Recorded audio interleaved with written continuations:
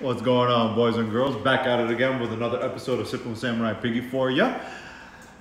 Just like last time, we are here to drink more beer. But before we begin, please do not forget to like, subscribe, share with your friends, let them know what we're doing, let them know what we're drinking. And today, we are actually drinking a beer that I brewed. So, really excited about that. This is the Old News Pilsner. It is a kind of, sort of, you know, beer that we're gonna, house beer that we always have. It's been there, it is there, and, you know, we're gonna try to keep it going, but, you know, lagers and pilsners take a very long time to finish. So, we'll see where we go with this, but here it is. So this was actually one of 3 beers on the first canning run we did, and that was a couple of months ago. Yeah, so for the first canning run, we did the Old News Pilsner. We did 2 collabs. We did one with with Tripping Animals, which was the Weird Trip sour that we hit with blackcurrant, strawberry, and raspberry, and then we did the collab that a double IPA collab that we hit with Unseen Creatures. Both were amazing beers. They are obviously gone. We don't have any more. But we just finished selling out the Old News Pilsner. We still have some in the tap room. And this little bad boy is courtesy of Lincoln's Beard Brewing. So I have done a beer in the past with them, which you can catch right up here. But yeah, let's talk a little bit about the style of beer. So the German Style Pilsner is straw to pale in color with a malty sweetness that can be perceived in both the aroma and the flavor. So the perception of hop bitterness is medium to high. You'll typically get you'll always get the noble type hop aroma and flavor that are moderate and quite obvious. Distinctly different from the Bohemian style or the Czech style Pilsner, this style is lighter in color and body and has a lower perceived hop bitterness. So the one that you actually go to when you talk about a Bohemian style, Czech style Pils is the Pilsner Urquell. So fun fact about that, the Pilsner Urquell was actually brewed in 1842 in the Czech town of Pilsen. And they actually set the style for that beer. They had a Bohemian brewer come in and he, you know, set the style. They were able to brew that beer because of the softer water that they had there. So the water actually played a big part in that beer becoming what it is today, or, you know, just what it is in general.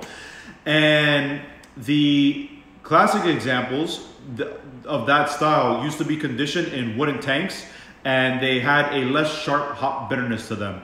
But despite the similar IBU ranges to the German style Pilsner. So low levels of diacetyl, which is typically an off flavor, are acceptable in this style. And the Czech style Pils are gonna be darker in color and higher in final gravity than their German counterparts. So basically what this all sums up to is this is a crispy boy.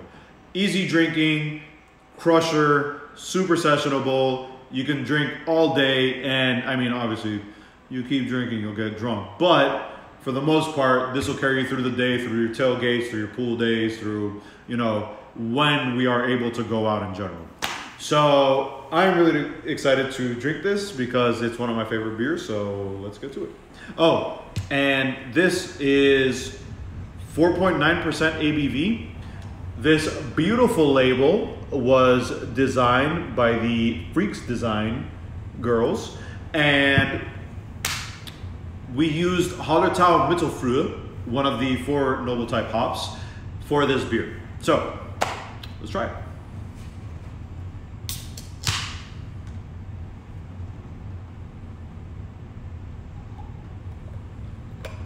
So as I stated, crispy boy. Look at that color. So straw to pale gold. So you can definitely see that that's that straw color. Very see-through, very light. You can see right through it. Nice little head formation on the top there.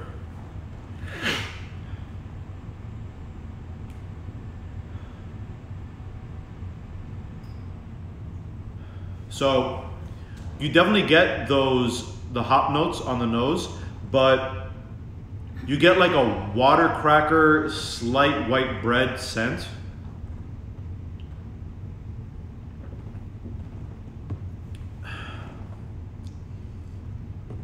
And just an amazing drinking beer.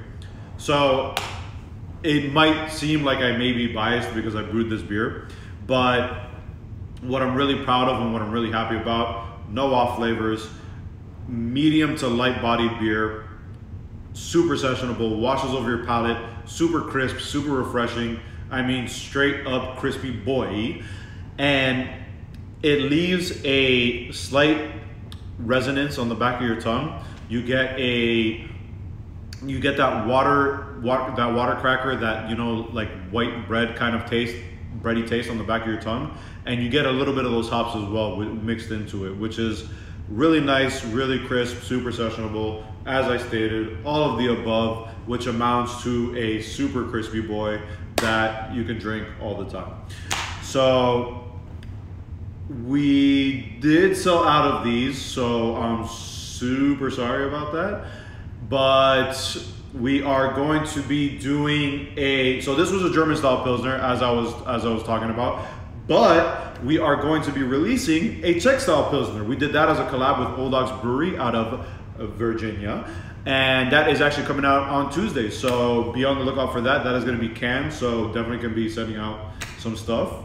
And we are also going to be canning a guava sour and a double IPA that we did ourselves. So great drinking beers, super happy to be a part of this company, part of this family, part of this industry, which, you know, builds each other up, never breaks each other down. And yeah, I'm going to definitely go crush this beer. And yeah, before I go, you know, I always like to give love to the peeps that tuned in. But before I do, please don't forget, you can catch me on Instagram, Patreon, Facebook, Twitter, and YouTube. All those places. You can hit me up. Have you tried this beer? Do you like German style Pilsners, Czech style Pilsners, or American Pilsners? What's your preference? You let me know. Let's talk. Okay. And thank you very much, Monty. My lovely wife, you know, just hit me up and was like, hey, you didn't do your food pairing. I am getting used to doing these videos again, so I forgot about that. So yeah, let's do that. So food pairing. Definitely no dark, heavy, fatty meats. I wouldn't do anything of that sort. I can definitely see this pairing extremely well with like a black pepper turkey, or, you know, just a like Thanksgiving meal in general, because it's super light and it can counterbalance all those heavy foods, and you know, it just pairs well with white meat. So then I can go on the opposite side and say also it would pair well, extremely well, with like a chicken. It's definitely a barbecue beer. It's definitely a lawnmower beer for hot days, poolside, beachside, when we're able to go back to the beaches again. You know, I can also pair this alongside some, you know, to my German friends, some Wiener Schnitzel. I can definitely pair this alongside some bratwurst. So I can do just like straight up I know it's Belgian, but like a cone of French fries. I think, you know, some just French fries alongside this. And in the pescatarian realm, I could definitely see myself not pairing this with any of the fatty fish like salmon or like, you know, like a fat belly tuna, anything on those ends. But I could definitely see myself pairing this with like a tilapia or a corvina, or, you know, if you have some crab claws, I think that'd be, or, you know, just like a blue shell crab, I think that'd be great with, or, you know, stone claws, I think that'd be great with, or, you know, just lobster tail, if you want to get a little fancy on it, you know, throw a little, some little lobster, a little chef kiss. And yeah, you can definitely do a lot with it. And also, this I feel like you can use as a base for a lot of things. Like if you want to make a stew, you can maybe like make a beer stew, or a saute for like veggies, for chicken, for like any of the things that I mentioned earlier. I think it'd be delicious to pair along with as well. And yeah, so thank you for that. And before I go, you know, I always like to give love to the people that tuned in, so let's do that. Oh, we got my little Sergeant Pepper here. You might be seeing his little beak come in here. We had Chef Mark. We had Gala's Pizza, Ganje, Irish, Mode, my dude Big Jack, the lovely Maria again. I know I needed to get back on it, dude. Hot Bod, Craft Beer with Mike, T3WF, Hopped Adventures, my lovely wife, The Homies, Strange Beast, my dude G Money, Box Elder, Pear Shaped Blogs. Hey, you're Helpful Foodie, how you doing? Sauma, Los Tanitos, love those guys, and Bruscas Brews. Guys, thank you so much for tuning in to just like listen to me talk about beer. I really appreciate it. Again, I hope you guys stay safe, stay healthy, stay 6 feet apart from people, wash your hands, be easy. You know, things are gonna be rolling back to normal before you know it. We're gonna be getting out there. You're gonna be able to actually sit at the brewery and drink the beers again of the places that you love.